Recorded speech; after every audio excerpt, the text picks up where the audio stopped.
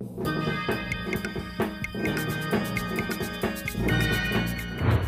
a highly publicized event, North Korea unveiled 250 new missile launches, demonstrating its advancing nuclear capabilities. The ceremony, held on Sunday in Pyongyang, was attended by thousands and marked by a show of military might, including fireworks.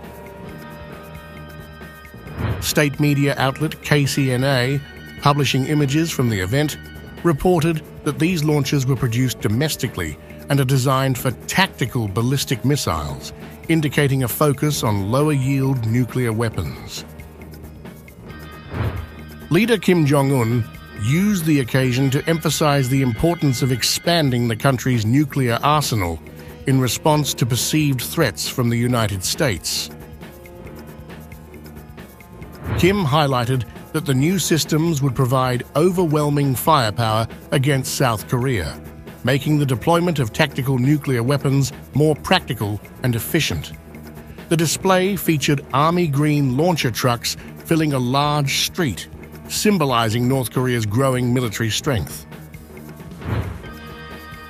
The North Korean regime has been steadily enhancing its arsenal, particularly focusing on mobile short-range weapons capable of evading missile defenses in South Korea.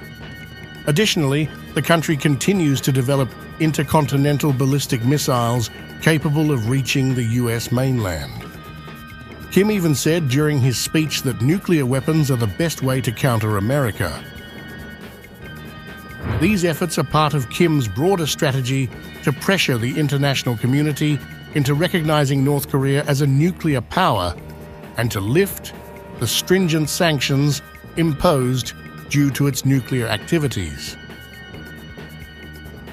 Kim's recent actions, including frequent weapons tests and provocative rhetoric, are widely interpreted as attempts to exploit global distractions, such as Russia's conflict in Ukraine, to advance North Korea's military objectives.